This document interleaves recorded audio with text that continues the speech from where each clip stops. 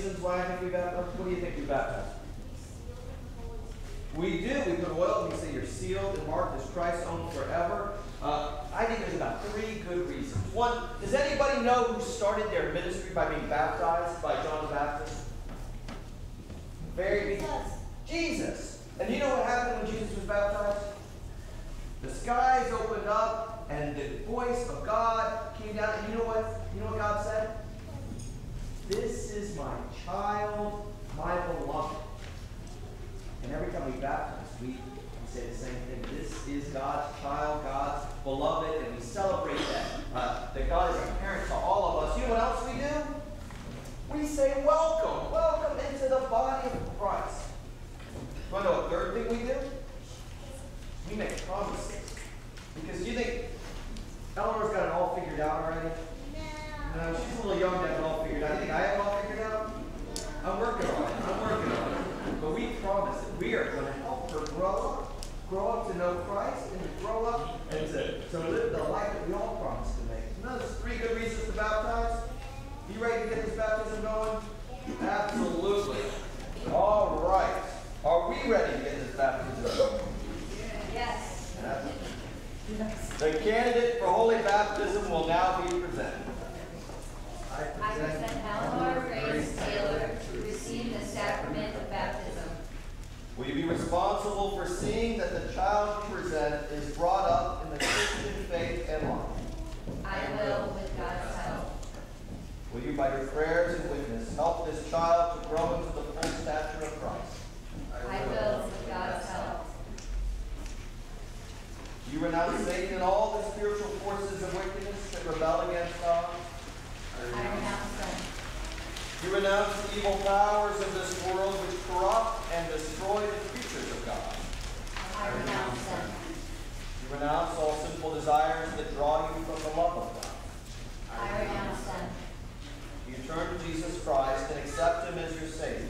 I do. You put your whole trust in His grace and love. I do. You promise to follow and obey Him as your Lord. I do. This one I need everybody, including you all, and the answer is we will. Will you who witness this vow do all in your power to support this person in her life in Christ? We will. Now let us join with she who is committing herself to Christ and renew our own baptismal covenant. Wonderful. Absolutely. Do you believe in God the Father? I believe in God the Father Almighty, creator of heaven and earth. You believe in Jesus Christ, the Son of God? I believe in Jesus Christ, His only Son, our Lord.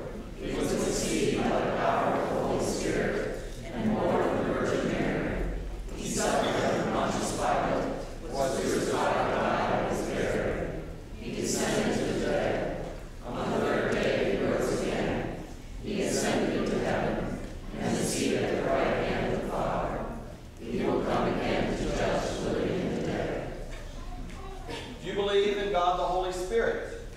I believe in the Holy Spirit, the Holy Catholic Church, the communion of saints, the forgiveness of sins, the resurrection of the body, and the life everlasting.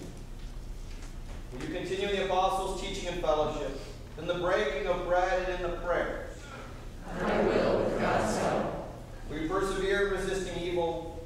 Whenever you fall into sin, repent and return to the Lord. I will, with God's help. Will you proclaim by word and example the good news of God in Christ?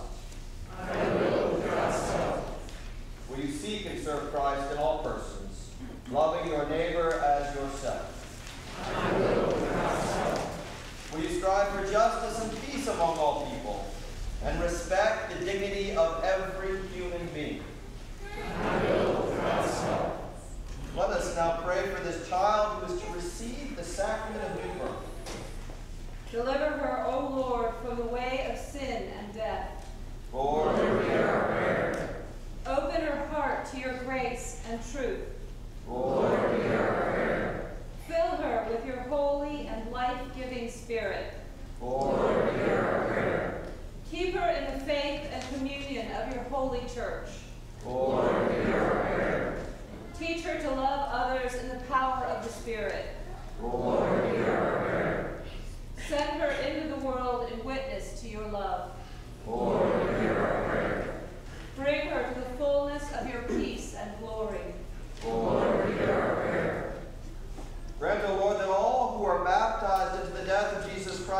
Son may live in the power of his resurrection, and look for him to come again in glory, who lives and reigns now and forever. Amen. Now I invite Elmer's family and God's parents up.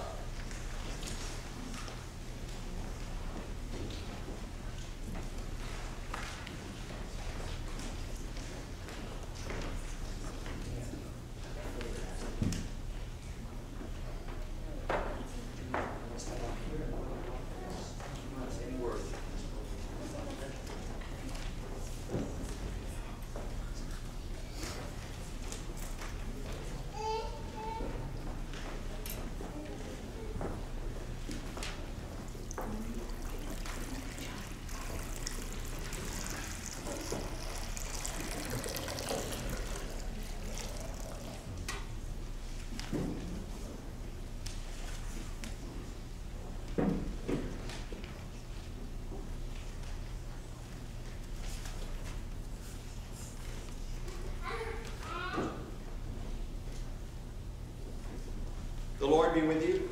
And also with you. Let us give thanks to the Lord our God. It is right to give him thanks and praise. We thank you, Almighty God, for the gift of water. Over it, the Holy Spirit moved in the beginning of creation. Through it, you led the children of Israel out of their bondage in Egypt into the land of promise. In it, your Son, Jesus, received the baptism of John and was anointed by the Holy Spirit as the Messiah, the Christ, to lead us through his death and resurrection from the bondage of sin into everlasting life. We thank you, Father, for the gift of water of baptism. In it we are buried with Christ in his death. By it we share in his resurrection. Through it we are reborn by the Holy Spirit. Therefore, in joyful obedience to your Son, we bring into his fellowship those who come to him in faith, baptizing them in the name of the Father, and of the Son, and of the Holy Spirit.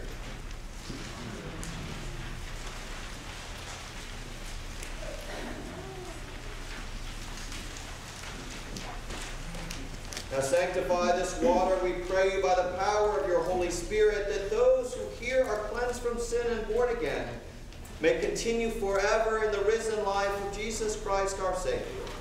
To him, to you, and to the Holy Spirit be all honor and glory, now and forever. Amen.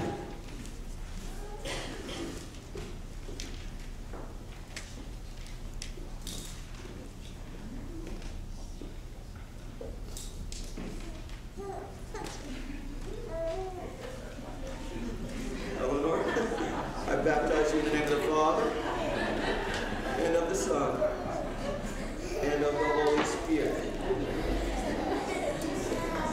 That was a first.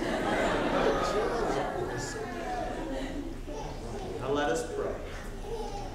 Heavenly Father, we thank you that by water and the Holy Spirit you have bestowed upon this, your servant, the forgiveness of sin, and have raised her to new life of grace. Sustain her, O Lord, in your Holy Spirit. Give her an inquiring and discerning heart, the courage to will and to persevere, a spirit to know and to love you, and the gift of joy and wonder in all your works. Amen.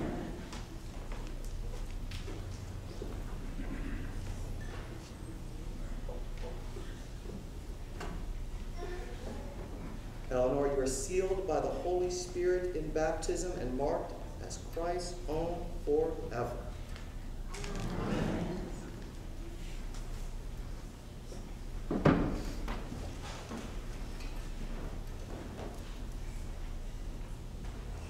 Now let us welcome the newly baptized.